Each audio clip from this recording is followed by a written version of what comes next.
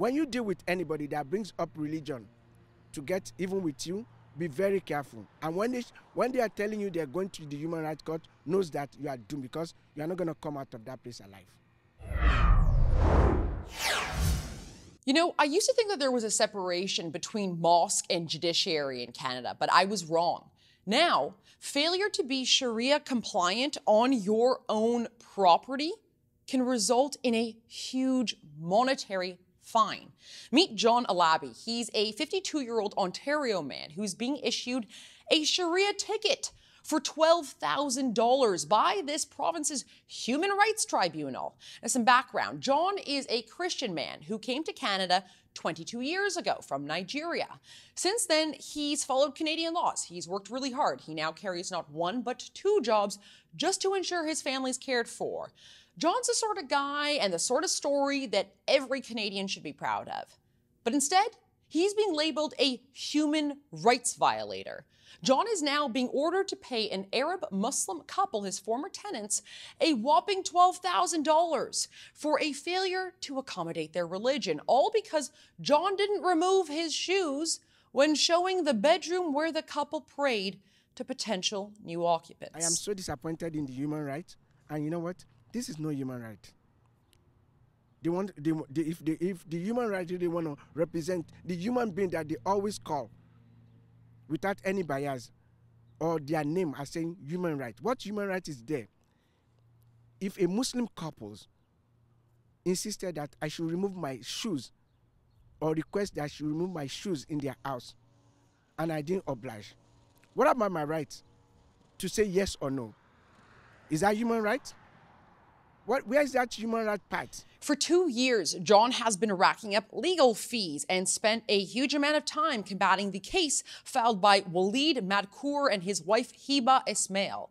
His difficulties, well, they were actually compounded when he lost his young son during the proceedings. But when John asked for a delay in his hearing, citing his child's death, both the Muslim applicants and the Human Rights Tribunal, they refused him the time.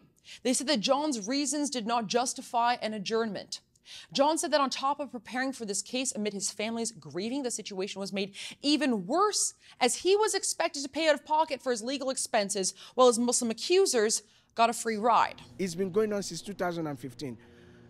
It got to a point whereby I have to drop the lawyer that I hired to go for a paralegal because I could not just afford the stress, the embarrassment, the financial problem, the financial weight this has on me, and to the point whereby I have to just go along with whatever comes around me in terms of legal representation. And for them, they got everything for free. They have a human rights lawyer, probably top-class human rights lawyers, that took their case right from the beginning till the end because everything is available for these people to use to get to whatever they want to get into society. And you know what? That is one of the biggest holes in the whole system. So the trouble started after John, the landlord, tried to prepare this unit for future tenants after the Muslim couple agreed to terminate their lease back in 2015. Madkour, the Muslim husband, wanted a 1-hour notification of any showing scheduled in addition to the 24-hour notice required by Ontario law, so to ensure that his Muslim wife was properly covered and that they weren't in the middle of their 5 daily prayers. But when the landlord said that he'd stick to the 24-hour notice and reminded his tenant of Ontario law, Madkour accused John of racism and a violation of their civil rights in a text. So John, well, he texted back the words, "Welcome to Ontario, Canada." A text that John told the tribunal was meant to express that rules in Ontario are different than in Quebec, where this couple had lived just before. The Human Rights Tribunal then cited this text, John's text, the words "Welcome to Ontario, Canada," as proof of discrimination and harassment under the code. The Human Rights Tribunal used a phrase in which John was literally reminding his tenant of Ontario law as an example of how John broke Ontario law. And it gets even weirder. The tribunal also agreed with the tenants, who said that they were intimidated when they heard loud pounding while their landlord shoveled snow outside their door late one night, an occasion during which Ismail, the Muslim wife, said that she was so frightened she had to call police. Imagine shoveling snow for other people being deemed intimidation. So now, in addition to paying them $6,000 each for injury to their feelings and their dignity, John must also take an e-course on human rights in rental housing. John told me that he's worried that this case has just set a precedent for other landlords who he fears will also have to become Sharia compliant. Do they have any choice? This is what is going to happen. Believe me, I'm here today. You look at other people, many more other people will pass through this route. And you know what? God help them. Because right now, I am so incapacitated. I am I don't even know how best I can say this. Because even on my own property, I have to be subjected to a kind of rules and regulations because of the belief of another person. After meeting John, it was really hard not to be affected. He met me during his lunch break, and he had to rush back to work, where he's under now an unimaginable increase in stress, owing an extra $12,000 to this couple who have dragged him through this costly court system for over 2 years.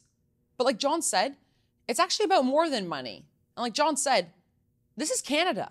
When did a failure to remove one's shoes in a Muslim prayer space become against the law here?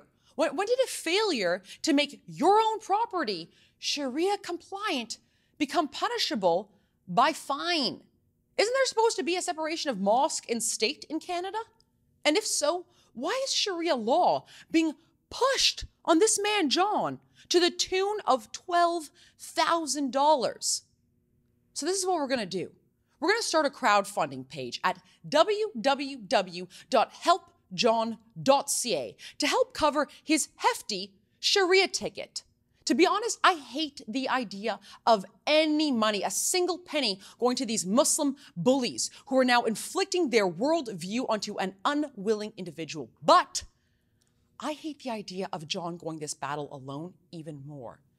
I am personally donating to help John cover his $12,000 Sharia ticket, and I hope you will too. Our goal is the full $12,000, and if you're anything like me, you know why it's important, why we help John out. John embodies Canadian values and should not be treated as a second-class citizen just because he's not a Muslim and did not submit to Sharia codes. John is a hard-working immigrant who spent the last quarter century in this country building a better life for his family. And I, for one, I'm not going to stand idly by as Ontario's kangaroo court tries to tear that down. Go to www.helpjohn.ca to show that patriot support is still stronger than Sharia law in this country. For the Rebel.media, I'm Faith Goldy. If you enjoyed this video, subscribe to our YouTube channel, and please visit helpjohn.ca.